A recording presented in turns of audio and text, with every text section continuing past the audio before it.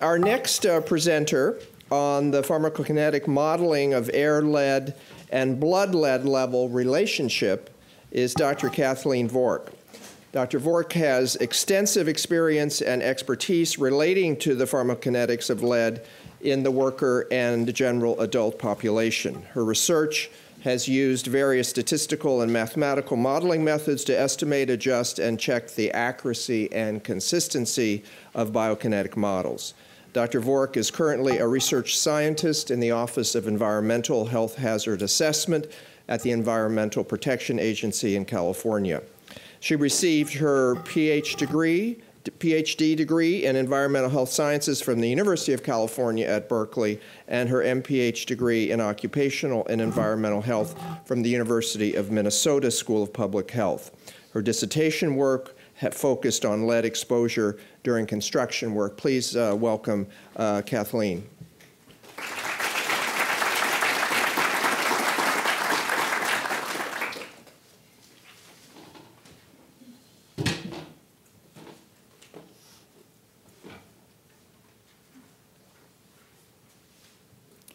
Well, thank you, Dr. Howard, for that wonderful introduction, and thank you very much, Dr. Kosnet, for a very compelling story on the science of the health effects of lead. And thank you, all of you, for the opportunity to present OEHA's work involving the in estimating workplace exposure and worker blood lead concentrations using an updated physiologically based pharmacokinetic, or PBBK, model.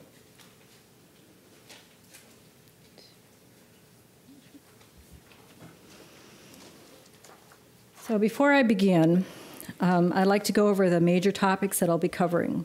First, I will cover a bit of the background about the project that OEHA was asked to do and its purpose. Then I'll explain the modeling task that we were asked to do. And after that, I will give an overview of the process involved in selecting, updating, and testing the model. And finally, I will show you some of the results of our modeling work.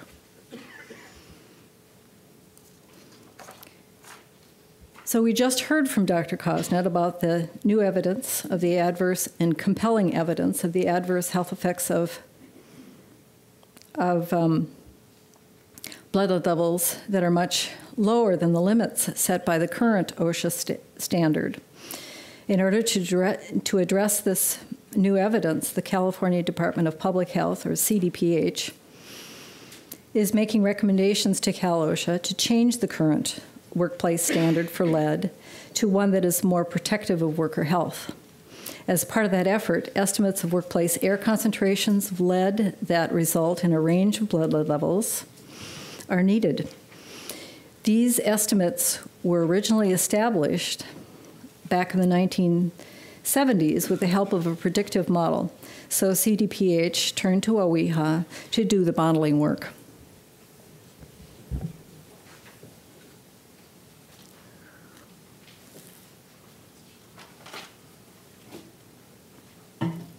So the Occupational Lead Poisoning Prevention Program at the Department of Public Health initiated a memorandum of understanding with OEHA to perform two tasks relative to chronic workplace exposure conditions. The first task is to calculate air concentrations of lead that correspond to the blood lead levels in workers.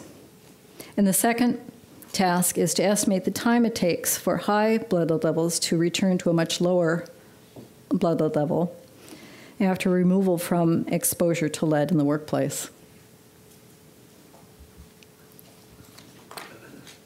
So CDPH needed to characterize the air-blood lead relationship over a working lifetime at relatively low blood lead levels. Although there is a growing body of literature showing the air-blood relationship among worker groups, we could not find a study of exposures over a working lifetime in the open literature. So OEHA used a physiologically based pharmacokinetic model to do this characterization.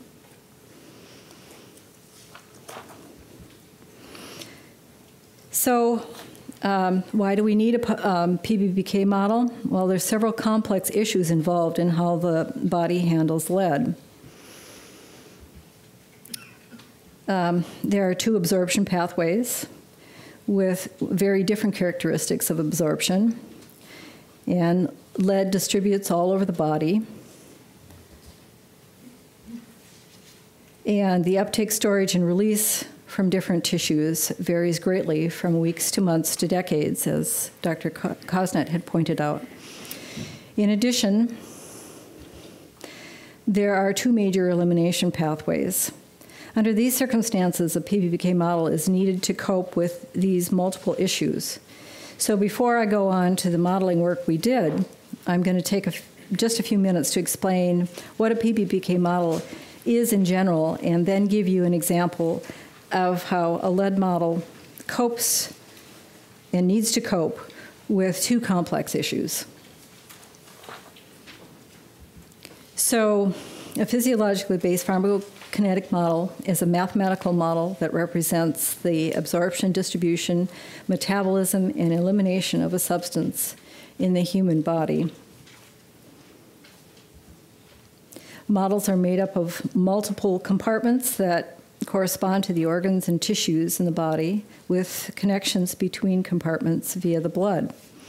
Mathematical equations represent the concentration of the substance in the compartment and movement between compartments.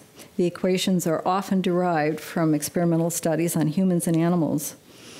Some models are quite straightforward. However, in the case of lead, the model needs to be complex.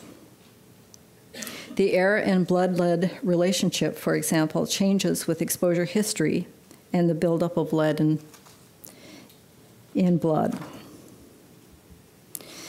So here's a general diagram of a model for lead.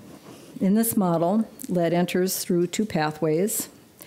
Once in the blood, much of the lead binds to red blood cells, and some remains unbound in the plasma, free to distribute throughout the body. As the amount of lead in blood increases, several studies show that the red blood cells take up less and less lead, and at very high levels become saturated. As red blood cells take up less and less lead, the unbound lead in plasma rises, and that increases the amount of lead that distributes to soft tissue and bone, or eliminates, or that is eliminated through the urine pathway. In addition, over time, the amount of lead in bone accumulates, and the amount that releases from bone back to blood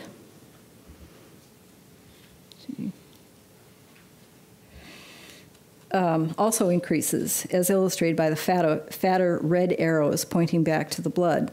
These changes in how the body distributes and eliminates this metal has led to a rich accumulation of models.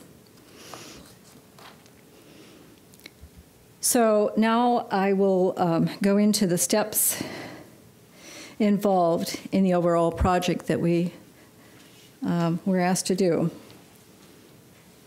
So here is a flow diagram of the steps involved with our overall project. First, we reviewed and selected an existing model. And second, we tested the model. I'm just going to go down the flow diagram here. Second, we tested the model with worker data. Third, we adjusted and retested the model. Fourth, we added the features to adapt the model to workplace exposure scenarios. And fifth, we tested the adapted model and used it to complete the two tasks we were asked to do.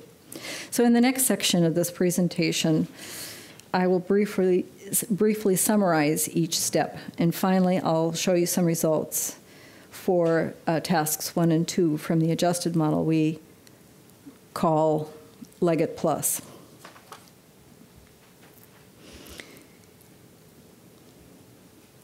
So we started by reviewing the literature and selected the best published model for our purposes. We chose the model designed and tested by Dr. Richard Leggett, who published his model in 1993. There's a tradition of naming models after the people who designed them. So the one designed and tested by Dr. Leggett is referred to as the Leggett model. And it's referred to oftentimes in the peer-reviewed literature discussing models. Although there are many lead models that have been validated, peer-reviewed, and published, we chose the Leggett model because it handled changes in exposure history and copes with complex issues of red blood cell saturation and the accumulation and release of lead in the skeleton. And it has a modular structure. So here's a schematic diagram of Dr. Leggett's model showing flows in and out of multiple compartments, with blood being the central compartment. So, and here are boxes on the right that represent separate lung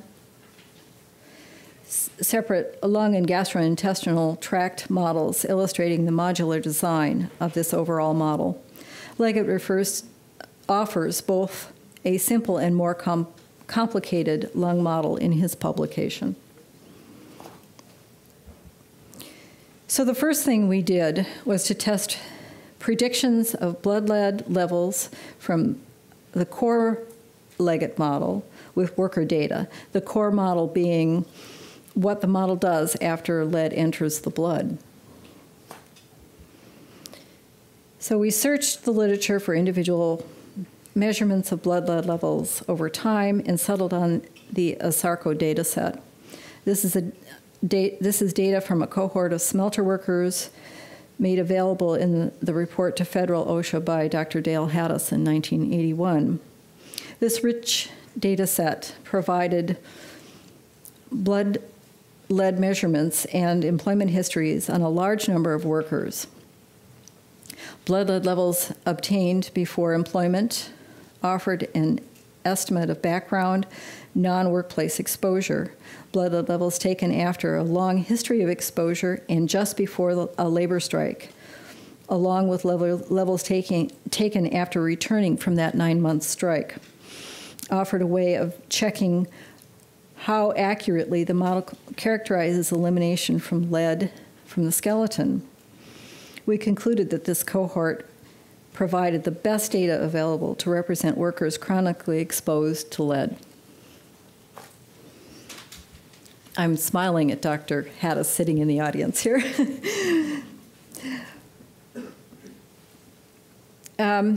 So here is a graph that compares measured and predicted post-strike blood lead levels. Measured blood lead levels are on the horizontal axis, and predicted blood lead levels are on the vertical axis. The line going through the data points represent a 1-to-1 relationship or zero difference between the measured and predicted blood lead levels. Now, zero difference on average would indicate no systematic bias in predicting post-strike blood lead levels for this worker cohort. But here you can see that most measured blood lead levels are greater than predicted blood lead levels. And in fact, the mean difference for the cohort was 4 micrograms per deciliter, indicating that the model systematically underpredicted blood lead levels by that much. We were initially pretty satisfied with that model, that the model predicted post-strike blood lead levels close to those measured in the worker cohort. However, some of our external reviewers viewed this as unacceptable bias. So the next step was to find and adjust key parameters in the model and retest the adjusted model with the same smelter cohort data.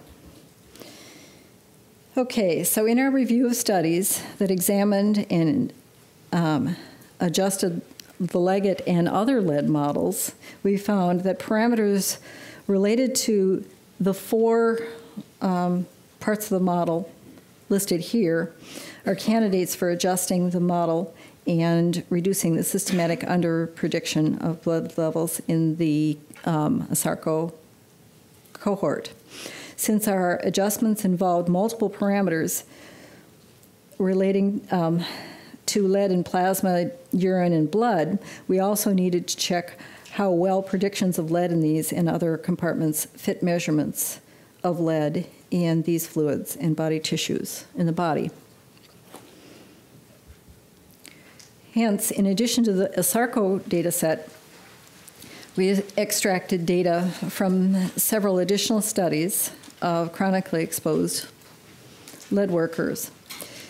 To check the effect of model adjustments on predictions of lead in bone, we compared model predictions to measurements of lead in bone that was measured by X-ray fluorescence, as mentioned by technique that was mentioned by Dr. Kosnet, from a group of workers chronically exposed to lead in a Canadian smelter, at a Canadian smelter, and bone lead data from autopsy studies of the general population. So to check the effect of model adjustments on predictions of lead in red blood cells, urine, and other body tissues, we compared model predictions to measurements of lead in plasma and urine relative to blood lead taken from chronically exposed workers in these studies listed here, as well as lead in body tissues from autopsy studies in the general population. By satisfying the 5 tests that are listed here, we were convinced that the model could accurately and reliably predict blood levels after chronic workplace exposure, and along with an adapted workplace exposure model, would be able to complete the 2 tasks specified in the MOU.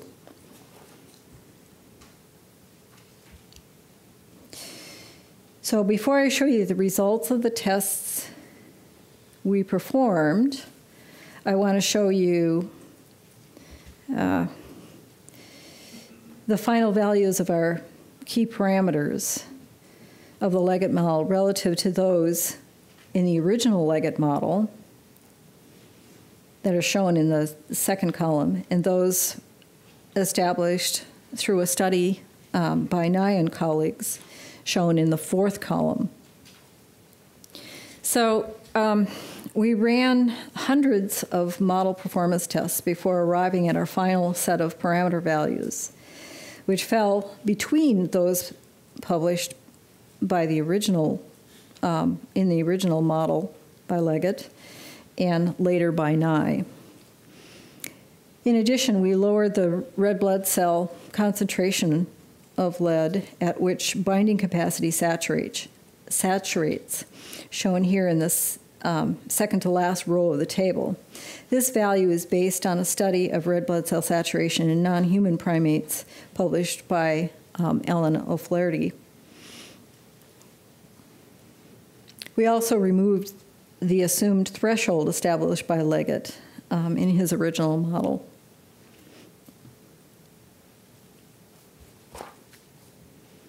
Okay, here is the graph of red blood blood levels among the ASARCO workers measured after returning from a 9-month strike versus post-strike blood levels predicted from the adjusted Leggett model. These data are evenly scattered about the 1-to-1 relationship. And recall that the original test of measured versus predicted post-strike blood levels indicated that the model systematically underpredicted on average blood levels by 4 micrograms per deciliter. Well, this graph shows a much better fit and a mean difference between measured and predicted blood lead levels of slightly less than 1 microgram per deciliter, indicating improved performance from the adjusted model. In addition, we saw no statistically significant evidence, as indicated by a p-value greater than 0.05, that the model performed differently relative to how long workers were exposed, indicating that uptake and release of lead from bone was about right in the adjusted model.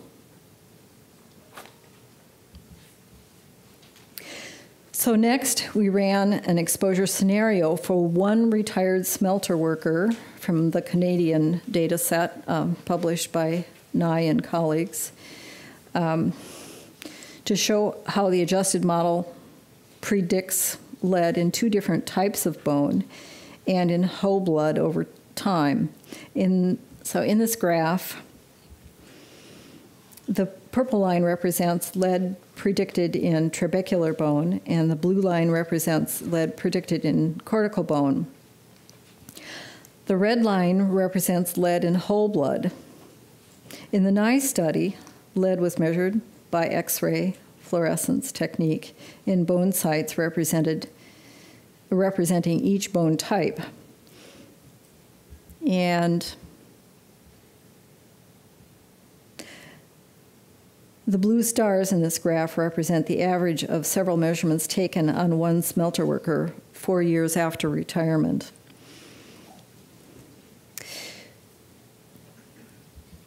In the entire cohort, the range of lead measured in trabecular bone in the subjects of the Nye study,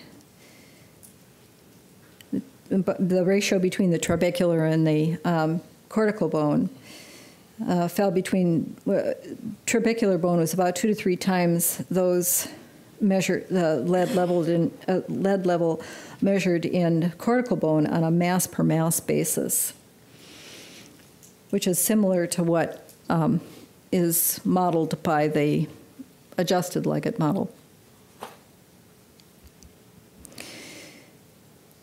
So next, we needed to check the predictions of lead in other body tissues and fluids with the predictions from the adjusted model. So here's some brief summaries of the data that we used to check the adjusted model.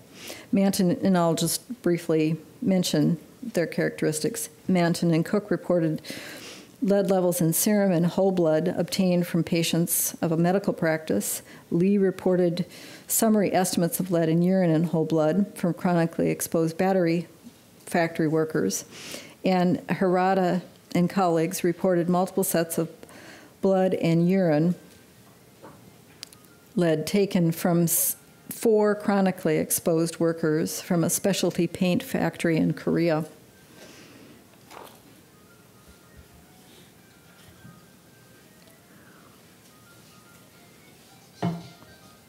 So this graph shows how lead levels in plasma or serum, shown on the vertical axis, increase relative to levels of lead in whole blood, shown on the horizontal axis. The red squares represent the data from the Hirata study. The blue diamonds represent the data from the Manton and Cook study, and the teal triangles represent the predicted levels of lead in plasma relative to whole blood from the adjusted Leggett model. Note that the predictions fell within the data from these 2 studies. Okay. So here the graph on the left shows how lead levels in urine, again shown in on the vertical axis, increase relative to levels of lead in whole blood, shown on the horizontal axis. Now the blue squares represent the mean and 1 standard deviation as reported in the Lee study. On the right, the blue diamonds represent the data from the Hirata study, whereas the teal triangles represent predicted levels of lead in urine relative to whole blood from the adjusted Leggett model.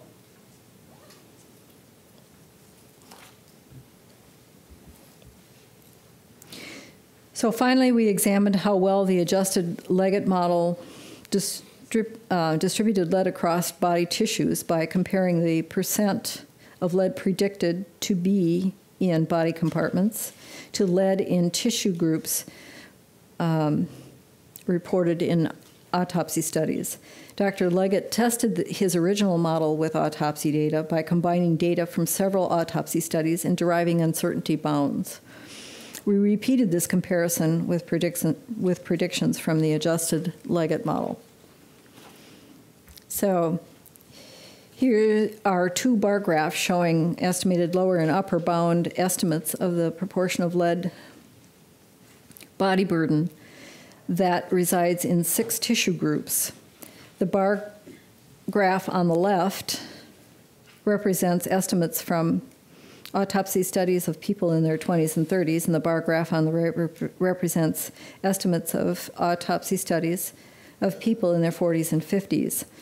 Now, the darkest bar in each graph represents predictions from the adjusted Leggett model, and the next 2 bars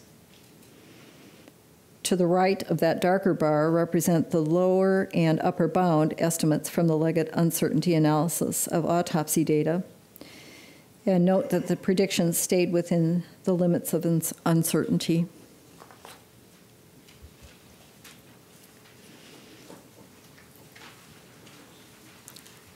So first of all, the test based on the ASARCO data provided convincing evidence that the adjusted Leggett model accurately and reliably predict the levels of lead in blood after an extended time away from workplace exposure.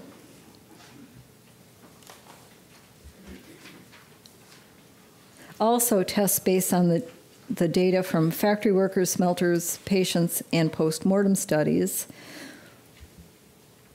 provided convincing evidence that the adjusted Leggett model accurately predicted the level of lead in other body tissues. Once we were convinced that by these tests, that we felt that we could move on to the next step, which was to add exposure features to the model. So now I'm going to describe how we incorporated each of the workplace exposure factors listed here into the exposure model. So first, we examined the literature on activity-based breathing rates. 2 major studies, one reported by US EPA in the 2009 Exposure Factors Handbook, and the other by the International Commission of Radiologic Protection, or ICRP. And the 2 of them differed somewhat in how they labeled, I guess, the breathing rates associated with certain activities. So, for example, breathing rates associated with light activity in the ICRP analysis were similar to those reported for moderate activity in the US EPA Exposure Factor Handbook. However, we selected breathing rates associated with activity levels reported by the US EPA and assumed that more than half of the workers in a 24-hour day spent resting or performing light work and less than half performing moderate level activities, with a resulting breathing rate of 26 meters cubed per day for workers. Next, we examined how workplace air lead, once inhaled, transfers to blood. The next several slides address how we determined the best inhalation transfer coefficient values to use. To start with, the amount of lead transferred depends on several factors, including the size distribution of lead particles in workplace air, where in the respiratory tract particles deposit, and how they are cleared.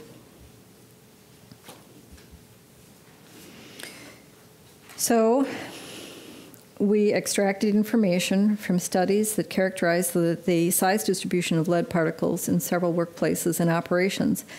We selected 3. The Vork and Peck study reported size distributions of lead particles from several industries listed here. And the Liu study reported similar operations or industries, but in addition also reported the size distribution of particles in a brass foundry.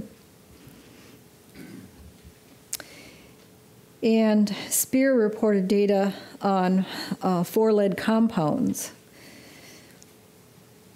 So these lead particles. And so these studies provided a broad range of information about lead particles in the workplace. So we derived an inhalation transfer coefficient from an analysis of lead deposition in the respiratory tract using a model called the multipath particle dosimetry, or MPPD version 2. This recently developed model predicts the fraction of lead deposited in the head and lung regions based on particle size, breathing rate, and other parameters. Using the output of the model combined with other generally accepted information about how the respiratory tract handles particulate matter, we established an equation that's highlighted here for the inhalation transfer coefficient, or ITC, at the bottom of the diagram. This equation says that the transfer of the inhaled lead is equal to the percent deposited in the alveolar region of the lung, or the deep lung, times the percent absorbed to the blood, plus the percent deposited in the head or upper airway region of the respiratory tract, which is the ciliated region, times the percent absorbed to the blood. So here's an example of output from the MPPD2 model, showing the range of percent lead deposited in the total respiratory system and broken down by the percent deposited in the ciliated and head region and the alveoli, or the deep lung. Particle size information of mostly particle size information and results from the deposition analysis for resting and heavy activities appear in column 2 for radiator repair workers who had mostly small particles in the workplace, measured mostly smaller particles in the workplace, and column 3 for battery workers exposed to mostly larger particles relative to the radiator workers. And notice that this substantial proportion of inhaled lead from both occupational groups is deposited in the upper airways.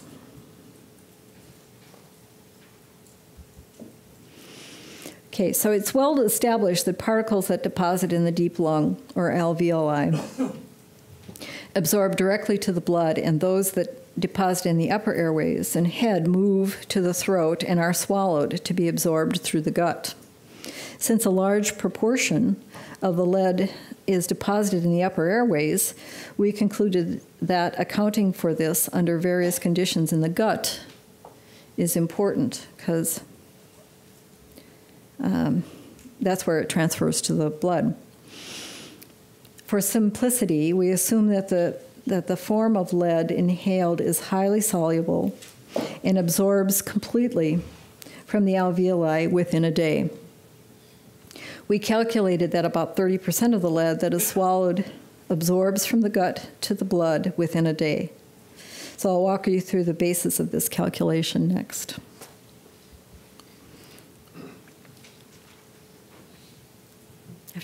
another drink of water.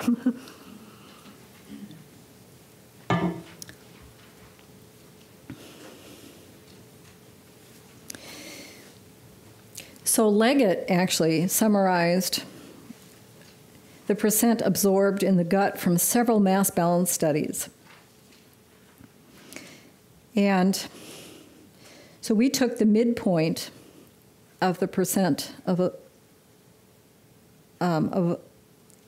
the midpoint of the percent absorbed, which is found here on the slide in black type, and the range of lead absorbed to the blood under 3 different conditions in the gut are shown in blue type. On the right are the time weightings and midpoints that we used. We had assumed that during most of the day, the gut is empty or contains only liquid. And hence, about 30% of the lead moved from the respiratory system to the gut absorbs to the blood over 24 hours. Then, based on the percent absorbed from the deep lung and from the gut to the blood, the fraction of lead deposited in the deep lung and the ciliated and head region of the respiratory tract, we calculated an inhalation transfer coefficient. So in the example at the top of the slide, we calculated ITCs based on activity during the workday. And in this example, workers inhaled lead particles from battery manufacturing engaged in heavy activity transferred 30% of the lead deposited in the respiratory system. We also calculated ITCs based on a time weighting of activity levels during the workday for several occupational settings, which all tended to be around 30%. So we were convinced that 30% of the lead deposited in the respiratory tract transfers to the blood.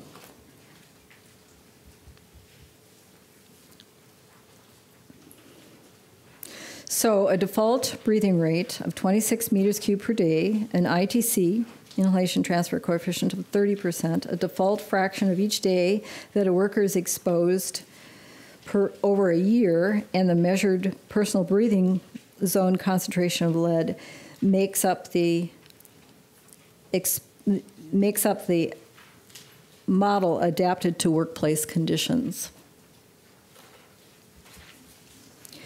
So the next step involved combining the adapted exposure model with the adjusted core model, now called Leggett Plus, and testing it with data from studies that reported air and blood lead levels at the individual subject level. So this diagram illustrates the final testing process. We selected 2 studies that collected both air and blood lead information for each study subject. We used the information from these studies as inputs to the model and compared predictions of blood lead from Leggett Plus to blood lead levels observed in study subjects. So the first study, conducted by Williams and colleagues in the 1960s, on air and blood lead, collected air and blood lead data from battery plant workers in order to model worker exposure. However, we had to make some assumptions about exposure from sources of lead other than the workplace and the number of years these workers were exposed to lead in the workplace. So the data provided by Williams are listed in the first 3 bullets, and the assumptions we applied to the model are listed in the last 2 bullets. So here's a graph comparing measured and predicted blood lead levels. On this graph, values of 16 measured blood lead levels that were at or below 60 micrograms per deciliter are on the horizontal axis, and predicted blood lead levels are on the from the Leggett Plus model are on the vertical axis. And so as stated earlier, the line going through the data points represents a one-to-one relationship or zero difference between measured and predicted blood levels. And you can see that the measured blood levels are distributed above and below the line, and on average, Leggett Plus predicted blood levels in line with those observed by the Williams et al. Study. The second study, published by Griffin and colleagues in 1975, collected air and blood levels from volunteers exposed under controlled conditions in a chamber. The two experiments were conducted each over an average of 16 weeks. The data provided by the study are listed here. When we ran the Leggett Plus, we adjusted the values in the exposure model, however, to reflect a 23-hour daily exposure over consecutive days rather than the time waiting for an exposure in the workplace, which is 5 days a week and 8 hours a day. So again, you can see that the Leggett Plus predicts blood levels on average in line with those observed from the Griffin study. So after all this testing, adjusting, and retesting, we are convinced that the Leggett model predicts the uptake, distribution, and elimination of lead after chronic workplace exposure consistently and without significant bias, establishing an air-blood-lead relationship. At this point, we could confidently complete the two modeling tasks CDPH asked OEHA to do. So first we provided results for the median worker, just by modeling. But then, of course, individuals differ from one another in the way their bodies handle lead. Therefore, we needed to account for the distribution of values among workers. And this required a description of the inter-individual variability. This type of variability is generally understood to be log-normally distributed and represented by a geometric standard deviation. So we were confident that the work accepted by US EPA and published by a different Griffin and colleagues in 1999 was also suitable for our purposes. Griffin and colleagues examined the inter-individual differences in blood levels from two large cohorts of children independent of levels of exposure to leaded soil. They conducted multiple statistical tests and reported median geometric standard deviations between 1.4 and 1.7. Well, then OEHA estimated the GSD of blood levels from experimental and worker cohorts as well, and concluded that the geometric mean chosen, the geometric standard deviation chosen by US EPA of 1.6 is representative of the inter-individual variability in the worker population as well.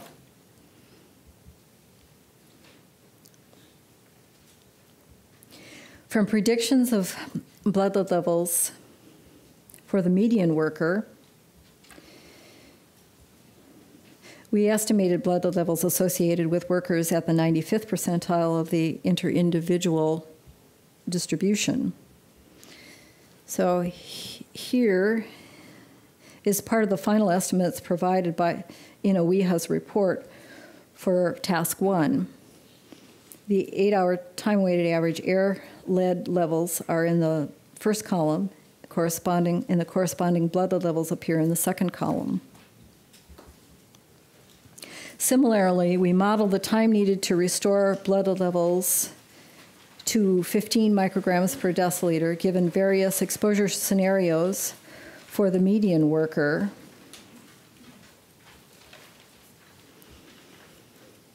And here is part of the final estimates provided in a WEHO's report for the 95th percentile worker. So in this table, time in months appears in the center of the table in units of months. Blood levels just before removal are listed in the second column, and the exposure period is listed in the first column. So when a worker who is exposed to the same job, to the same breathing zone lead concentration, reaches a blood level of 30 after 40 years and is removed from the workplace exposure, Leggett Plus predicts that the 95th percentile worker will take about 15 months to return to a blood lead level of 15 micrograms per deciliter. So this completes the 5-step process I mentioned at the beginning of this presentation that took us to this point. So I want to say that my take-home message here is that a well-designed model, a synthesis of new information about the body, how the body handles lead, and an exposure model adapted to workplace conditions provides, along with it being checked by worker and other human data, has provided CDPH with the best information for making their recommendations to Cal-OSHA. Before I finish, I want to mention some precautions. Firstly, these testing efforts were limited to data from mostly adult males exposed chronically to lead. Secondly, it has not been tested for its ability to predict blood lead levels over very, very short-term exposures, and blood lead levels higher than 60, or blood lead levels in children. I want to acknowledge the external reviewers, Drs. Leggett, Freunds, Kosnet, Hattis, and Ginsberg, who provide extensive comments and guided this work. And finally, I want to acknowledge the co-authors and internal reviewers of the OEHA report, and a link to this report is listed at the bottom. Thank you very much.